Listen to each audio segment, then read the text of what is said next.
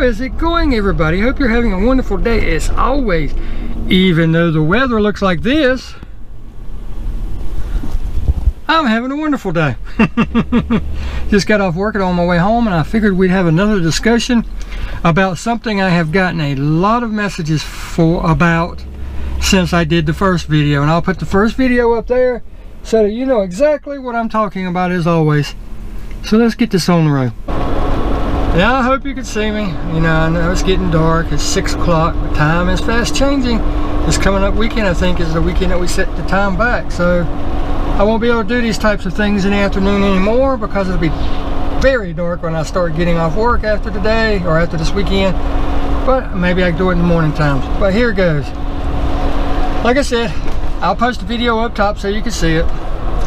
But what happened a while back is several YouTubers got busted for street racing. Yes, they got busted for street racing. 2 people, and one of them is specifically who we're going to talk about. The first one, and this is all I'm going to say, you can go back and watch that video to find out all the details, Growl's Garage. He got busted for street racing, and through that we learned he was something totally different than what he said he was or what he portrayed himself to be. So his channel is no longer there, so don't even try to search for it. It's not there. But you can go back and watch that video, you can find out what's going on, or do a search for it on YouTube, and you can find out that way. Now the second channel, which is what this video is really about, is a channel called Family Cruisin. What's up, YouTube? This is Paul at the Family Cruisin Network. Powell. Good old Powell and Family Cruisin.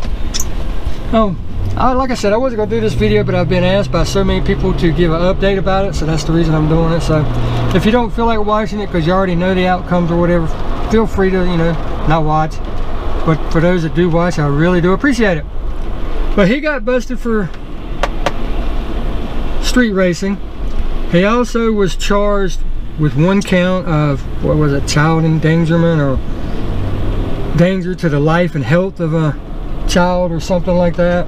There's some crazy charge, and he had like 15 street racing charges, which is just absolutely astronomical. His bail was like $250-something,000, which is way the heck up there. I mean, even OJ didn't have that kind of bond, you know. And I'm not gonna lie, I used to watch Family Cruisin when he first started, and he happened to come along. Well, he had his channel for a while, but he really got big because he hit the timing just right.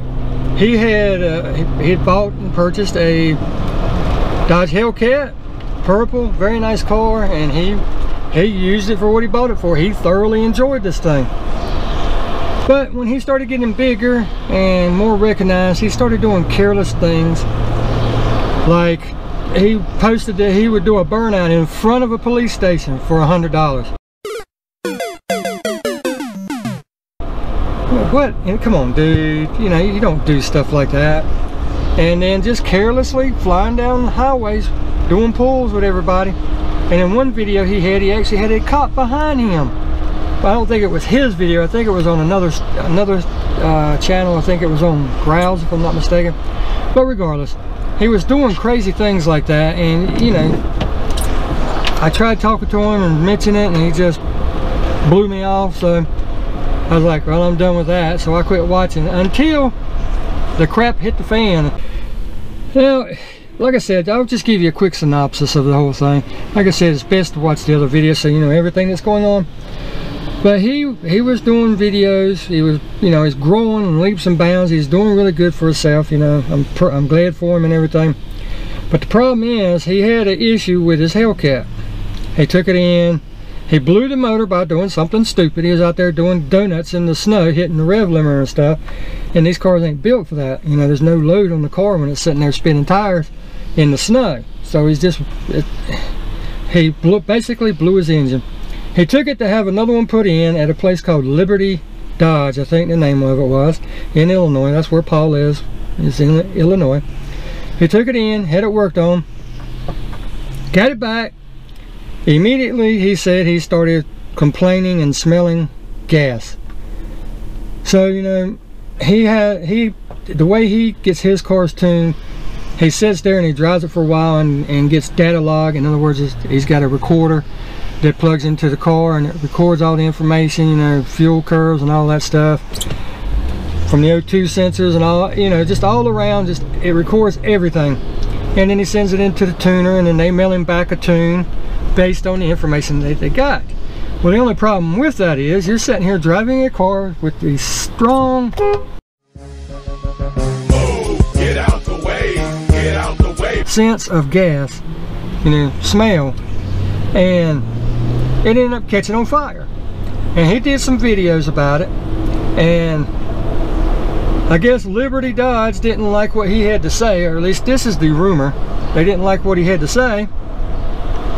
So everybody feels that Liberty Dodge is the one that turned him in to the authorities. They started watching the videos, they saw what he was doing in his videos, and the authorities did not like that. So lo and behold, he gets arrested on 15, I think it's 15, charges of street racing. And like I said, one charge of endangering the life and health of a child or something along that line. It was just an all-around mess. But he was also doing something that was part of the latest greatest craze at the time, and that was fake Uber drives. You know, people would have these exotic cars or muscle cars and stuff, and supposedly give Ubers rides in them, unsuspecting Uber riders rides in these high-performance cars and these supercars, and get reaction videos. Well, I knew that was a crock of BS when I saw it, because you could tell how the people was reacting in Paul's car. And yep, he admitted those were fake, those were set up. I can't stand somebody that lies. Oh, I just cannot stand it. I hate that worse than clickbaiters. It's the worst. But with all that said, you know, it's done, it's over with. So Paul's sitting here, he's done lost his job. I'm trying to sit closer to the window so you can see me. He's done lost his job as a Microsoft analyst. He's sitting here having to get up all this money to get out of jail. And a lot of people jumped on the bandwagon trying to blame, I mean, his supporters and subscribers spammed the review page of Liberty Dodge. I mean, just shut it down. It made these people, and then we don't even know really if it's the people that did it. But it basically just shut their business down. It made them look like total buttholes, you know? And I don't like the fact that they did that, because we do not know for 100% certain if they were the ones that did it. But that's what happened, and you had a bunch of other YouTubers on everything, getting on YouTube and everything, saying how unfair it is, how unjust it is, Paul's set up. You know, there's no way it should be that high of a bail. You know, it's all a scam, it's all crooked. You name it, they put it on YouTube. I mean, they basically tried to run this company. And like I said, nobody even really knows if it was that company. And I just think that's totally unfair. But, you know, it's done, it's over with.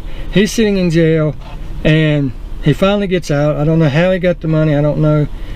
Well, I know how they got out. And that's going to be the reason for the video, basically. Here's what happened. Now, when I tell you how he got out and everything, if you made it this far in the video, please keep watching, because I want you to listen to the whole thing. And I would really like feedback on what you would have done if it was you. I kind of know what I would do, but because it wasn't me and I don't have to cross that bridge, you know, I can't say 100%. But here we go. On February 22nd, 2019, Paul Powell has all of his charges dropped except for 3 street racing. That's right, all of them except for 3. How did this miraculously happen? Is it because of lack of evidence? No. Is it because they didn't have anything on him at all? No. Is it because the police felt guilty for him because he has a family and children? You know they don't do that. The sole reason that Paul Powell was released from jail and all those charges was dropped is because Paul, let me get in the sun, well, what's left of the sun, there we go.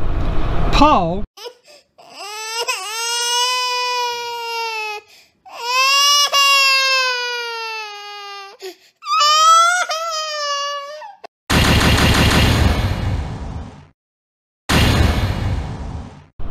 agreed to testify against the other people charged. And there's like a total of 4 or 5 of them.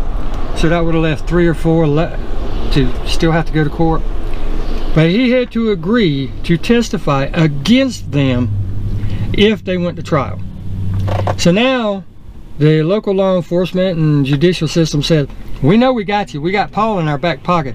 So if you don't say you did this, we're going to use him. I smell a rat. Would I have done it? I'm not going to say 100% I would have or 100% I wouldn't have. You know, that's a tough situation. I'm not there. But for them to sit there and put that kind of leverage on him, you know, he had to be sweating bullets. I mean, in a way, you have to feel sorry for the guy, because he was in deep crap. He was fixing to lose his house, his cars, his family, everything. Gone because of doing stupid stuff. So I can't say 100% whether I do this or I do that. I strongly believe that I would have forced the hand, and they would have had to prove that I did something wrong. Just because I got YouTube videos, you know, doesn't mean that I necessarily did that or necessarily was doing what they are accusing me of. So I personally think they would have just had to, I would have forced their hand. In other words, they'd have to prove that on me. So now he's out, he's back out there and everything, and you would think that, you know, with all this said and done, he's done with YouTube. And in fact, in the news releases and everything, he swore off YouTube. He said he was done with it. He'd never do it again. But hold on, not quite so fast.